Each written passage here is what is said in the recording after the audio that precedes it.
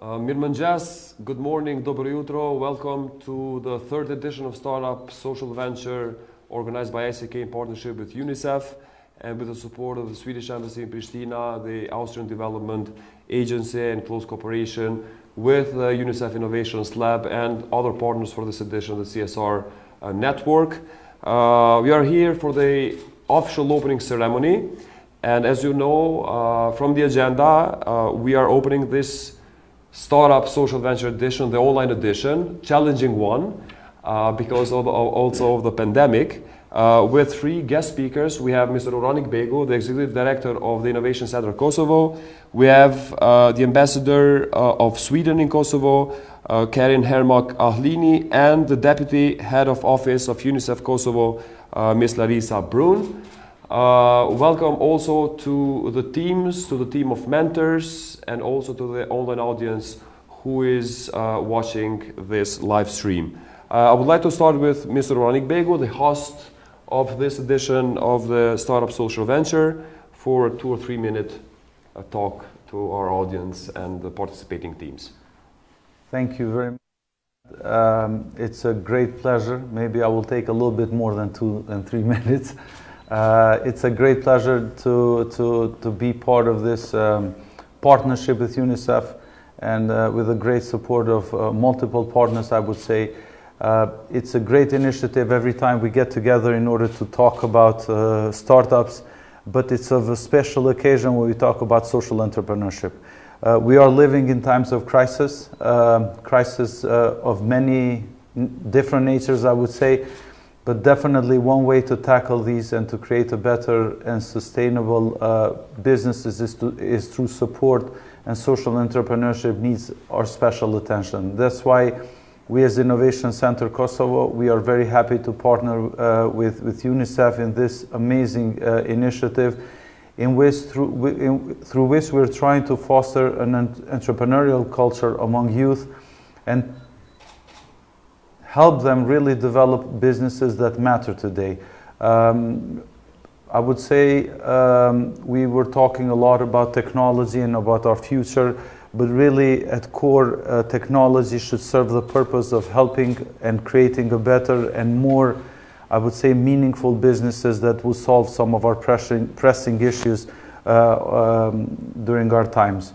This workshop, it's not like the one we had last year. Of course, it's an online edition. We will try to make it a very useful one. But what matters is that both our organizations will be here to support the development of these businesses and really create a program that will not last only through one workshop, but it will be a lifelong learning experience for all participants. We are looking for products and services that will not only focus on local communities, but obviously can also be exported abroad. And these ideas of young people will then also bring others on board, and definitely at the end of the day will create what we are always looking for, a new meaning of tackling our pressing issues. ICK this year, although challenged by nature of COVID and many problems we've had, have tried to bring many workshops, many trainings and hackathons in order to really be among young people who are in need. We see that this year we've had an increasing number of young people who are interested in being supported and being entrepreneurial. This is a very positive sign, because we stand by let's say, by the notion that entrepreneurship is the picture of our spirit, because in a place where there is no entrepreneurial spirit, there is no future. And we are happy to see that also at this workshop we have a numerous number of people, a very inclusive, and demographic outreach was amazing, and we definitely wish successful event, and hopefully we will have some great products and services that we will bring to life together, and then we will be able to support. Always thankful for our partnership. Now as a platform we have become a place where many good initiatives come to life, and we hope to continue this partnership with both Swedish Embassy, UNICEF, and also the Austrian Development Agency and other partners on the future. Best of luck, and we cannot wait to see some amazing products and services. Thanks, Shra. Thank you, Ranik. Yeah, the support of the donors is crucial, and Ms. Ambassador, we are aware of your tight schedule, so we won't lose more time, and the mic is yours here.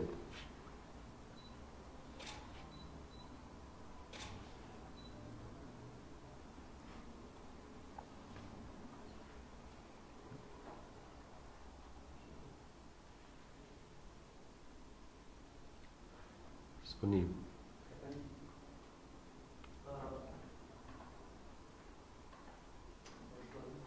Okay, thank you very, very much. Thank you again for giving the connection. I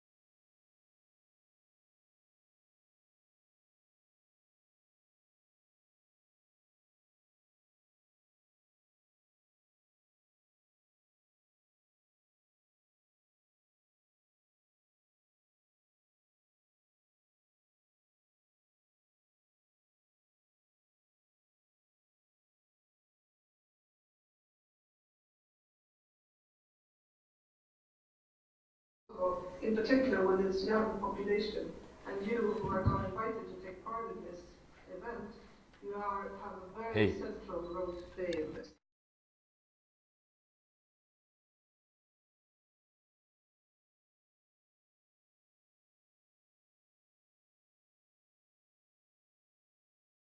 Thank you, Ambassador, for your kind words and for your continued support towards our community, entrepreneurship, innovation in Kosovo. I would like to invite Larissa Brun from UNICEF, Deputy Head of Office. And before starting with Larissa, I would like also to thank Laurat and the rest of the team who have worked closely with ICK team on making this online edition happen this year.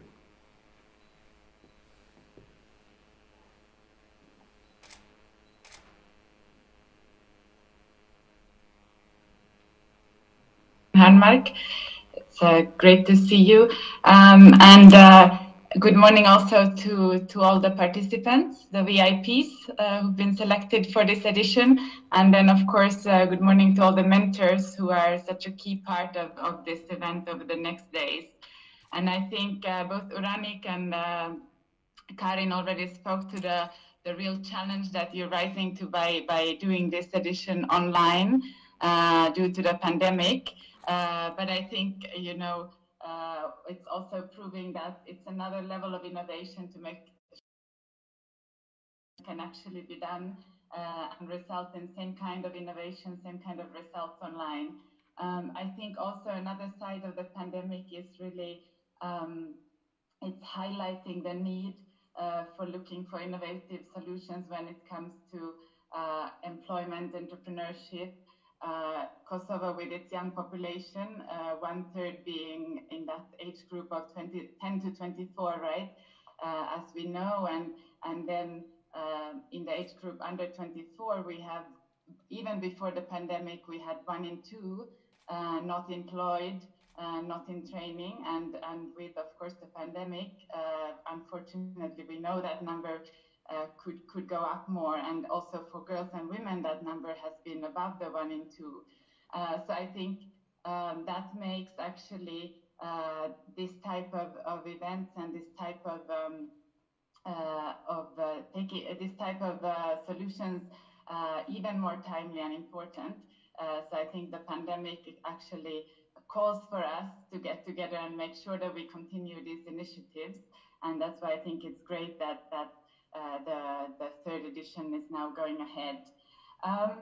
I think for the participants, I just wanted to say this workshop puts you really in the driving seat.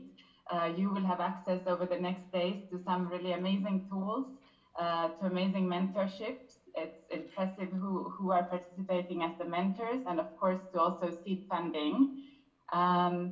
So, and on top of that, these transferable skills, which will then really hopefully allow you to convert some of the challenges you're seeing in your communities through this social entrepreneurship to some amazing opportunities. And just like Karin said, we really look forward to, of course, connecting and hearing what the 12 groups that are participating this time are coming forward with and proposing as a kind of agents of change in your communities at the end. And I just wanted to maybe mention one thing, and we're very proud as UNICEF in Kosovo. UNICEF in Kosovo has been kind of an incubator, an initiator of several of these adolescent and youth initiatives and workshops. We've had Upshift, Podium, and Ponder, and now the startups that have then actually, they've been developed and generated in the Kosovo context, and then taken to scale and replicated in many of the other countries. So currently we have 23 countries around the world where UNICEF is replicating the program. So I just wanted to mention that because I think it also shows that Kosovo really has this bustling energy. It's not just UNICEF, it's UNICEF and our partners. And before handing back the word, maybe just again to thank the mentors really for taking the time, being part of these startups. I know the participants will make the most, taking advantage of your amazing knowledge, skills, expertise, and experience, something that is quite a unique opportunity, and that on the school bench you normally, that will not be there. And then I wanted to just echo and really thank our partners, Innovation Center Kosovo, but also, of course, the donors that are so crucial to making this happen. So the government of Sweden, the government of Austria, and also we have the ING Bank, who's one of our partners. So warm thanks. This is truly, I mean, a partnership and enabled by the partnership. Thanks again, and good luck, I think, for the coming days ahead. Very exciting. Thank you very much, Larissa, and we at ICK are really proud and lucky and happy to be working with you guys at UNICEF Kosovo. And let's see how we can manage this online edition. We would love to have every single one of the team members and the mentors here at ICK physically, but I hope that the next edition will be held on site, and we can continue as we started 1 year ago. Now we know that the mentors are crucial in such events, and I would like to thank each and every one of them for their commitment and their noble contribution to this initiative. They will be spending 3 days with us and the teams, and each team knows which mentors they are going to work during the next 3 days. I would like now to thank them in person, because this is really important to us. And I would like to start with Yanin Mehmeti from Think Be, the co-founder, with Mr. Bonar Taivozi, Blackbird Marketing, the co-founder and COO, Ms. Krenare Cerchini, the PhD students, University of Brussels, with Mr. Marko Rakic from the local initiative LINK from North Mitrovica, the Innovation Center, the founder, and also he serves as a director. With Ms. Dana Idrizi, who comes from the UNDP Istanbul Regional Hub and serves there as an international consultant. Mr. Bayram Ilazi, the CEO of Enchele, also one of the startups who are part of our incubator here at ICK. Mr. Bardah Mete, a really great and old friend of our community, who used to work with the Ministry of Innovation previously, now serves as a general director and consultant at the Management Consulting. Ms. Dea Rodice, the master student. We have Mr. Adon Moagere, who also comes back in this edition because he also used to serve as a mentor in our previous editions. He's the founder of Radiant Gradient, if I am spelling it correctly. Mr. Lisko Tore, the research associate from Lifestyle Diagnostics. We have Ms. Geneta Sopione, also a member of our community. She serves as a creative director at Deinde. And Ariane Payazite, also a good friend of ours, a lecturer here at ICK, but also a software engineer and works with AppBuys.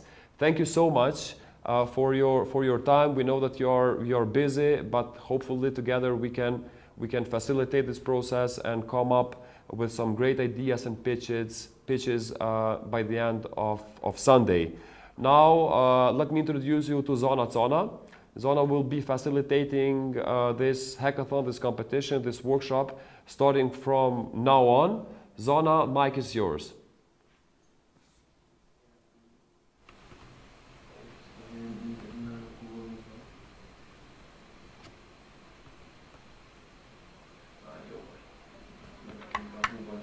Tregu drejten për shumë viteve përvojnë organizimin e punëtorisë startup. Pandemia globale na ka sjellë këtë rrethana shumë të çuditshme, edhe sot që kishim pas qef sot ju taku këtë juve live, po duam ju dëshiroj mirëseardhje virtualisht. Po shpresoj së pari që jeni me shëndet të plotë dhe komod në shtëpitë juaja, që jeni të mbajtur me kujdes të shtuar më sigurisë. Edhe po duam ju premtoj që unë bashkë me ekipin e ICK-s kemi mundu maksimalisht një cilë eksperiencë totale të punëtorisë në vendin ku jeni për momentin. Qyqeta dhe shpendi jam Zona Zona dhe në emër të ICK-s po duam ju falenderoj krejt edhe secilin për jush që jeni bërë pjesë e edicionit punëtorisë për ndërmarrje sociale startup.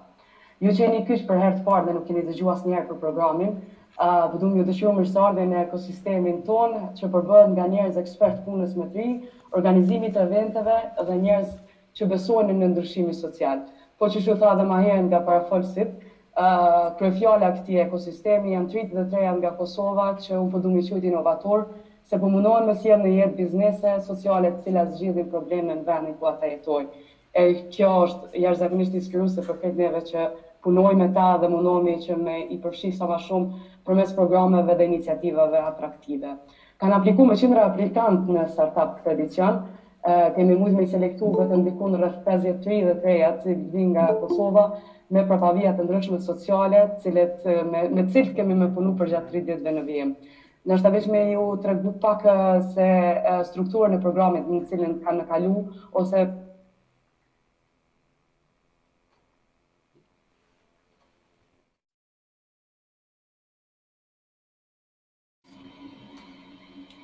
Zona, you are muted. Zona, you're muted.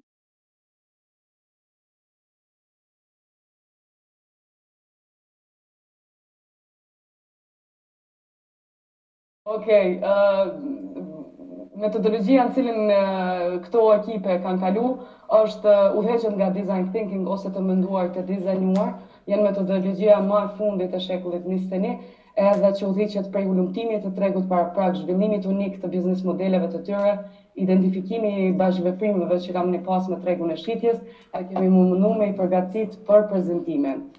Edhe unë përdu me i falendru mentorët, se fundja ata kanë me qenë gjatë 3 ditëve në me punë intenzive, edhe se cili për tyre kanë me shpërnda ekspertizën e tyre të mundu që qëtë idenë cilat i kanë apliku aplikant, me mujtë me i prezentu sa ma mirë deri të dielen. Në pamundësime këtë transmetu komplet edicionin live për gjatë 3 ditëve. Ne vetëm pjullojmë prap takimin të dielën, kemi me dalë prap live, edhe kemi me pas mundësin me ndjek ide dhe prezentimet e komplet 12 ekipeve sa jenë pjesëmarrëse.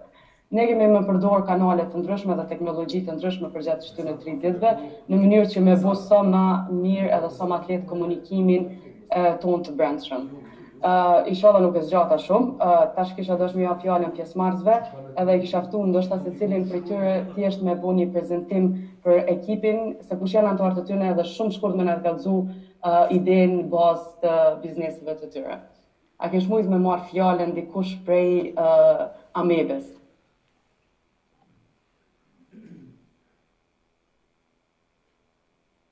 Ekipi? Ose dhe dikush tjetër, s'ka problem, s'ko ndjekim rënditjen. Ylle, a është Ylle online? Ylle është Darja Amebës?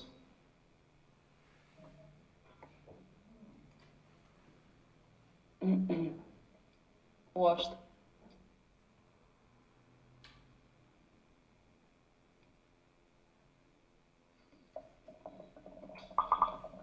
Edhe dikush tjetër për pjesëmarrësve?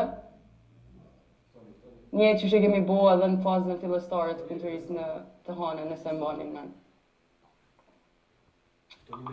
Këtë që na duhet për ju është thjesht prezentimi juj personale dhe i ekipit, edhe shumë shkurt me na kallëzu idenë që keni apliku.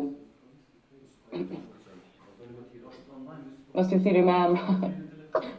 Përshëndetje, unë jam Endrit Ahmeti, drejtues i kësaj ideje do të thotë Biotech, Smart Farming. Ne kemi një prototip tashmë të krijuar për kontroll të sistemit të ujitjes dhe kontroll të serës në formë automatike me anë të telefonit. Pra me anë të këtij softverit bëhet monitorimi i gjendjes aktuale të tokës dhe serës me parametra të ndryshëm kimik dhe biologjik.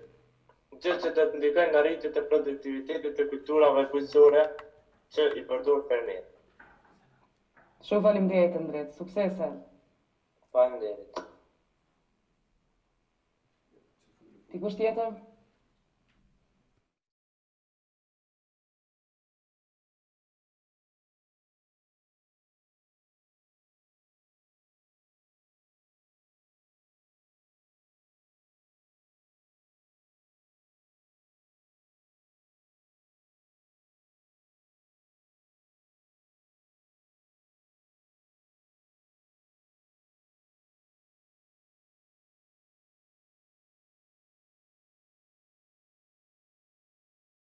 Parë që kemi me punu, kështu që mes me vnu nështë në ciklet, keni me një prej ekipeve edhe ma shumë për këto ide të dielën kur ta bojnë prezentimin.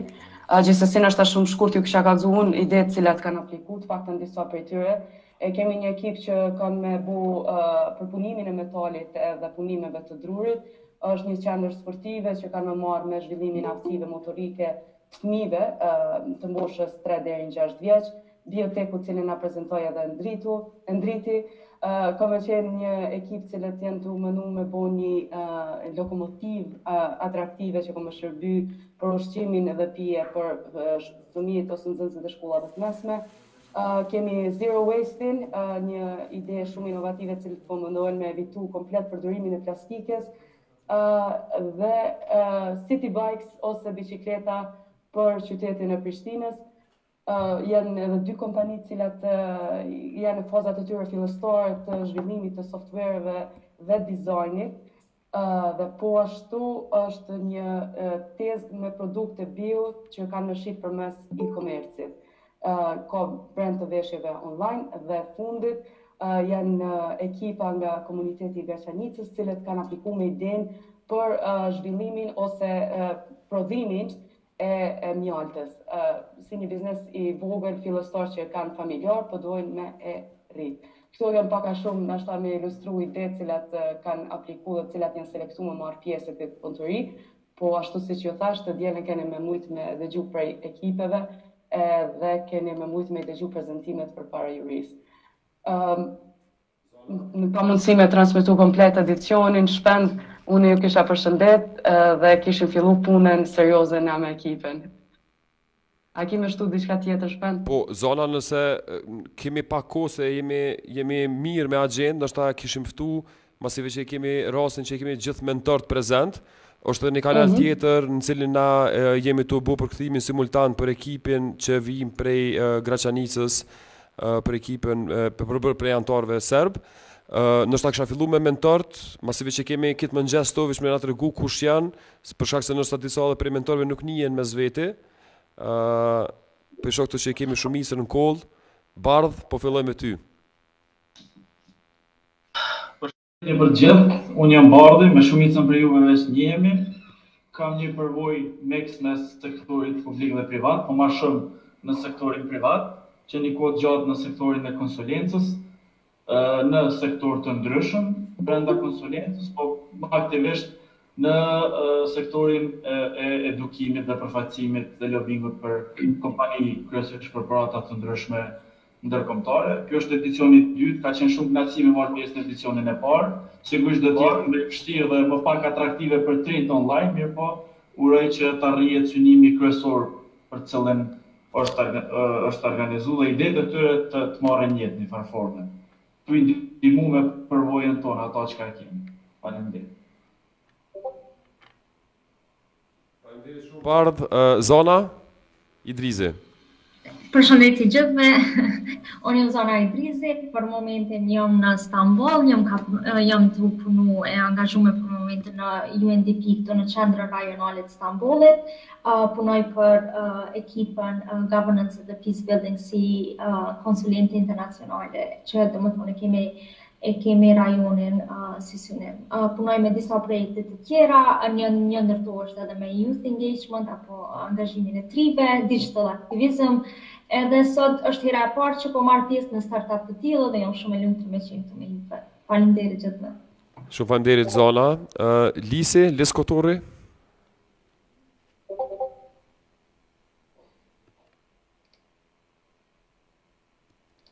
Veçoja mikrofonin. Lis.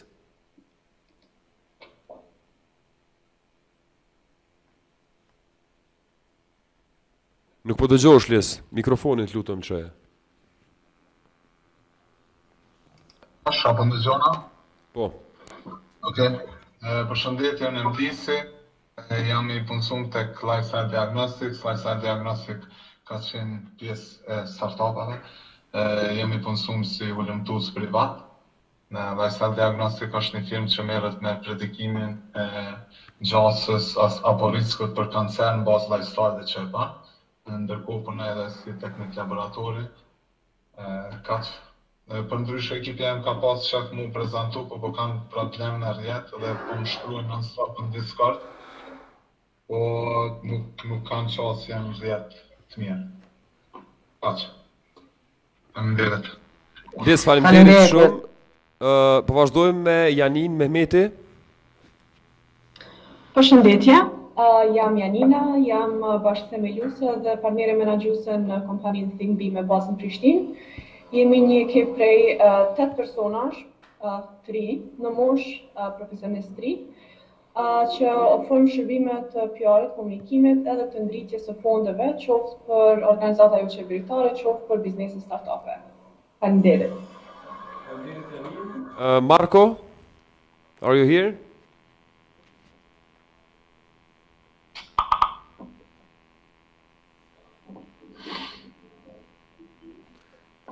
Yes, I'm here. Hi, guys. Thank you for having me here today. It's great honor and pleasure. And the thing is that I will try to help to my team in many ways. So basically, we will try to follow more what you are speaking on Albanian. And please keep notice that we don't understand it all. I think none of us. And it will be good to have someone to translate at least really important things. And yes, I am Executive Director of NGO Link and Mitrovica Innovation Center. As you see, I'm in front of office, so sorry, I have something to finish before I start with mentoring officially. And that's it. If you have any question, please do it. Hvala Malko, thank you. With regard to the translation, there is another room for the Serbian-speaking guys, and we have some of our colleagues translating some simultaneously to them. So, but we'll be in touch. I see that you are not in the office; you are now walking. So, but we will let you know later on with other instructions. Arjanit? Yes, Shpend, can you hear me? Moet je vazhdu në shqip.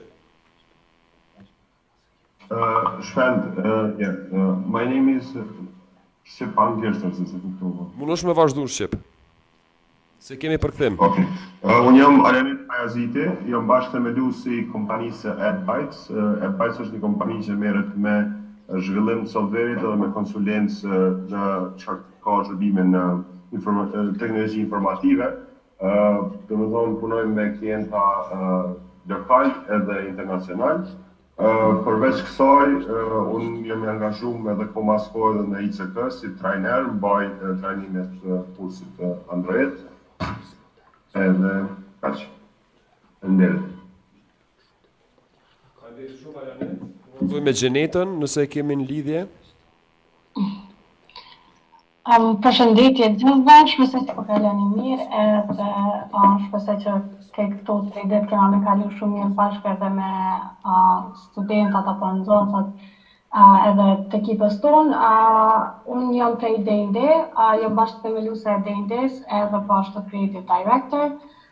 Me kisha prezentu pak edhe idenë e ekipës me që domethënë për shkak problemeve të saj apo edhe hezitimit nuk mundëm shumë. Ekipi që kam mentoruar kanë me hap një autobar edhe qysh e kanë tregu, para shumë kam e qenë një lloj lokomotive që kam e pas produkte ndryshme ku sipas tyne këto produkte janë domethënë produkte që nuk oferohen në atë region edhe mënyra se si kam vendosur me ofru këto produkte që kryesisht pijet ndryshme është përmes kësaj lokomotive pra. Edhe shpresoj që deri në fund kemi me arrit me kalu shumë mirë një të kohë dhe me mësu edhe me i përkalit për çka do që është nevojë për të diellën për me peq. Faleminderit. Faleminderit shumë Gjeneta, po vazhdoj me Bonartin. Përshëndetje të gjithëve, unë jam Bonart Ajvozi, jam bashkëthemelues i agencionit Creative Blackboard Marketing, që ofron pothuajse të gjitha shërbimet rreth marketingut digital. Kemi themeluar 2 vjet dhe kemi klienta aktiv Kosovë, Gjermani, Zvicër dhe Londër. Faleminderit shumë Bonart. Sipas listës, supërshë që nuk kanë folur edhe 5 mentor, po vazhdoj me Krenaren Qerkini.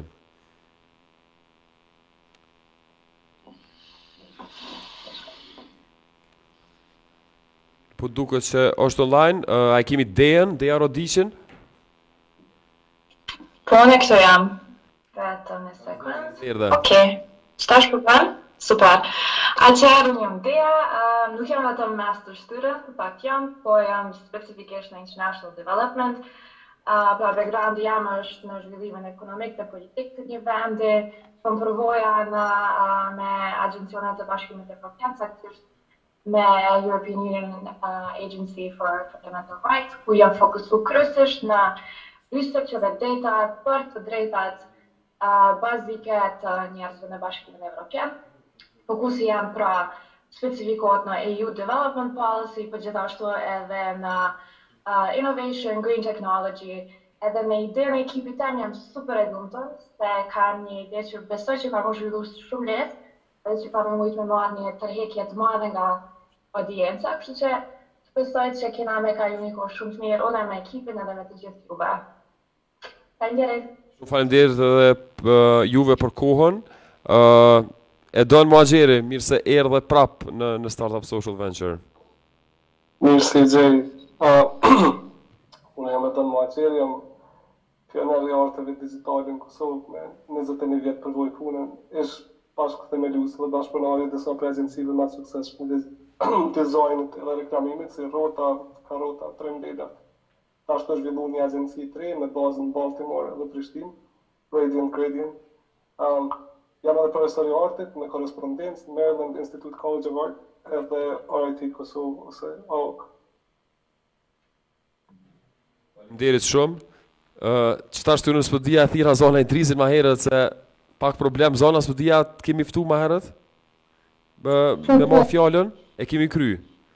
Po. Tash besat me bu me gjelbërt. Krenarja tha që ka probleme teknike edhe na po vazhdoj me Bajrami Lazin që është prej në Shëli. Përshëndetje gjithëve, jam Bajrami Lazi, bashkëthemelues i kompanisë në Shëli, e cila merret me automatizimin e shtëpive ose edhe automatizimin industrial. Kryesisht background jam është ka biznesit, menaxhimit, zhvillim produkte hardverike, që në sana që ka merret me shitje, me zhvillim teknologjik, mas shumë të background jam është këtu. Kështu pas gjatë më tepër, po mendoj që startupi cilën jam përzgjedhur për me vendosu kryesisht ka një ide shumë interesante që merret për qëllim e ka që bicikletat në për qytet që me ul përdorimin e veturave dhe sa më shumë e përdor bicikletat është një sen shumë interesant dhe besoj shumë healthy për këtë njerëz. Besoj që kena me kalu shumë mirë edhe ka një përvojë shumë mirë. Faleminderit shumë Bajram, faleminderit krejtve.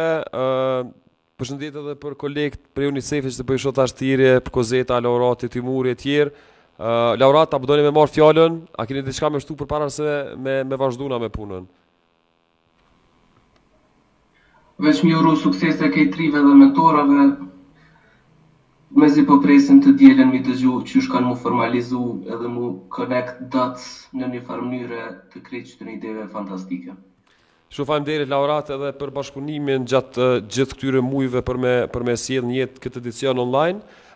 Zona po e kaloj mikrofonin te ju për me fillu është ta me shku te agenda me tregu se sakses çka kemi me pas në secilën ditë.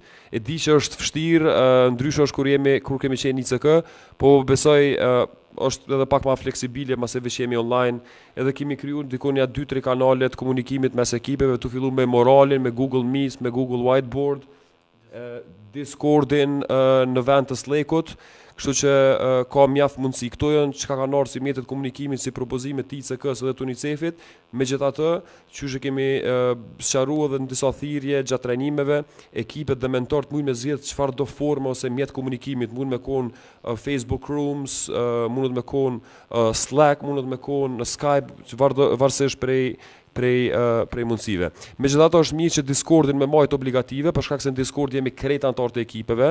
Ndërsa për komunikimin me mentorin ose mentorin me ekipa me anëtar të ekipës mund me përdor edhe vegla tjera të komunikimit. Me rëndësi është që në Discord me qenë gjithë, për shkak se aty komunikojmë online edhe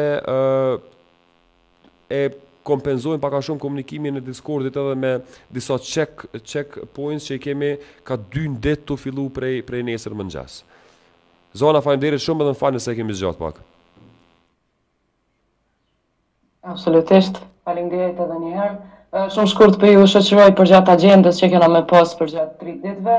Domethënë sot me një pas hapjes së ceremonisë kemi me provu me socializu dhe me bo një lojnë me krejt pjesëmarrësit edhe me u njoftu pak më mirë. Edhe mas kësaj kemi me fillu me analizimin e dhënave të cilat 3 edhe 3 ati kanë marrë në teren. Përpara takimit sot ndoshta është me informat me vlerë me tregu që kemi marrë edhe një trajnim të hanën me pjesëmarrësit, ku ju kemi tregu disa prej teknikave se qysh mundën me bëu lumtimin e tregut, me identifiku se kënd kanë me pas përfitues direkt në iniciativat e tyne, edhe ju kemi tregu se qysh me mujt me bëu një pyetësor se me mujt me mbledh sa më shumë informata në teren. Poroj që ju kanë kalu mirë me ulumtim edhe sot kemi me mujt me analizu dhe me filtru çdo dhëna komplet prej Zona, më fal që po ndërpreja, kishe mujt me bëu share screen agendën edhe me pa edhe një herë gjithë bashkë. Po, patjetër. Okej.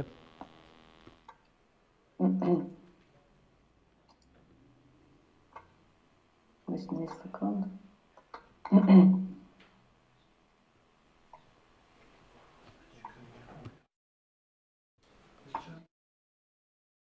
Po shpresoj që vëshirë? Po, tash na po e përfundojmë live-in Facebook, masi veç filluam zyrtarisht me agjend, kështu që lus kolegët në ICK që me përfundu transmetimin të kësaj thirrje drejt për drejt në Facebook. Faleminderit shumë.